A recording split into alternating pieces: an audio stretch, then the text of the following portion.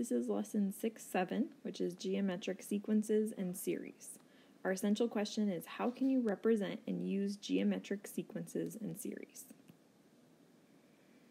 So our first example is identifying geometric sequences. So part A says, is the sequence shown in the table a geometric sequence? If so, write a recursive definition for the sequence. So in order for a sequence to be geometric, it means that we are multiplying by a common ratio each time. So where arithmetic was adding or subtracting, geometric is always multiplying. So we can see that from 4 to 12, we're multiplying by 3, multiplying by 3, multiplying by 3, multiplying by 3. So we can say, yes, this is geometric, and our common ratio r would be 3. So the recursive definition for this, we write as a piecewise function, is an equals, it's 4 if n equals 1, and it's 3 times the term before. And remember, our symbol for the term before is a with a subscript of n minus 1, and that is when n is greater than 1. Okay, if we look at B, we're also asked, is it a geometric sequence? So you can figure this out, especially if you have decimals, by taking the later number divided by the earlier number. So if I take 9.6 divided by 12, I get 0.8. If I take 7.68 divided by 9.6, I get 0.8. So you're looking to see, and then you can double check that you're multiplying by 0.8 each time. So we would say yes, and our common ratio would be 0.8. And our recursive definition would be a sub n equals, so our first value is 12 when n equals 1, and then 0.8 times a with n minus 1 when n is greater than 1. Our second example is translating between recursive and explicit definitions. So part A says, given the recursive definition, what is the explicit definition for geometric sequence? So we looked at recursive in the previous example. So explicit is going to be an equals a1 times your r raised to the n minus 1. So for this one, we can find all those values. So our a1 is 5. What we're multiplying by is right here. It's the 1/2. That's our common ratio, and then we raise to the n minus 1. So that right there would be our explicit definition. So then on part B, given this explicit definition, what's the recursive? So we're working backwards here. So we can tell that 3 is our first number when n equals 1, and we can tell that we're multiplying by 2. So it's going to be 2 times a n minus 1 when n is greater than 1. So this right here would be our recursive definition for that sequence. Okay, so example 4 is talking about the formula for the sum of a finite geometric series. So this equation right here is what we're going to use to find the sum. So you remember back to our very first chapter when we were talking about sigma notation for an arithmetic sequence. This is our sigma notation for a geometric sequence. So it says to write the expanded form. So we can tell our first number would be 3, and then we're multiplying by 2/3 each time. So 3 times 2/3 is just 2, and that number at the top tells us how many numbers we will have in our series.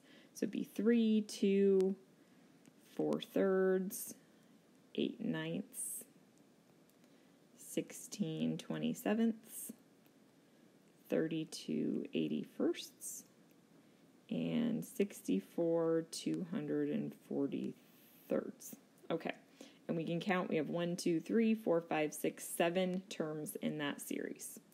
So what we're going to do is we're going to find the sum using that formula right up there. So our sum is going to be, our first number is 3 times 1 minus, we're multiplying by 2/3 to the 7th power,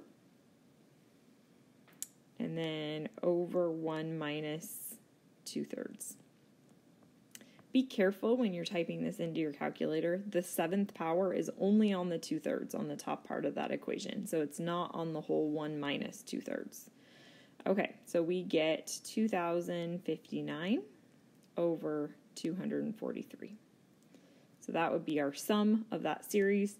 You could test it out by actually in your calculator adding all of those values together to verify that that is the correct sum. Okay, and our last example is from information, how do we find out how many terms there are in a finite geometric series? So our first part of this example is how many terms are there in this geometric series? So what we're going to do is we're going to use that explicit formula. So my explicit formula, so we know that the final term is going to be 7,688.7, and that's going to be equal to 200 is our first value, and we have to figure out what we're multiplying by each time. So we could take 300 divided by 200, and we get 1.5 raised to the n minus 1. So we're solving for n. So first thing we're going to do is divide both sides by 200, and we get 38.44535 equals 1.5 to the n minus 1. So now we're kind of stuck. So when we're stuck with an exponential like this, we're going to switch the form into log form. So this would be log base 1.5 of 38.4435, and that's equal to n minus 1. So then we finally need to add 1 to both sides, and we can do change a base over here on the left-hand side.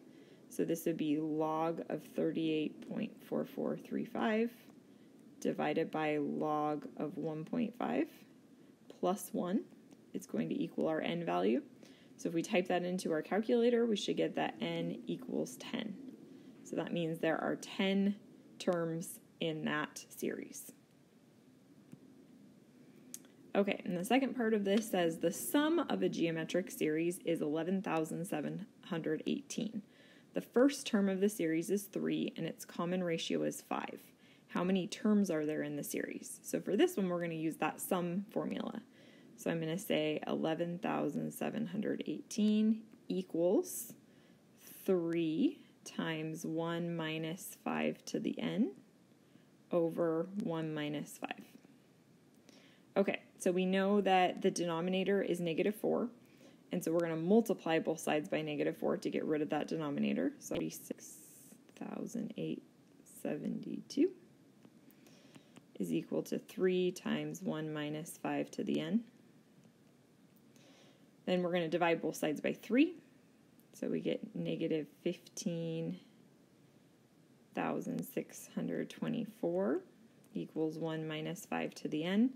Then I'm going to subtract 1 from both sides. So I get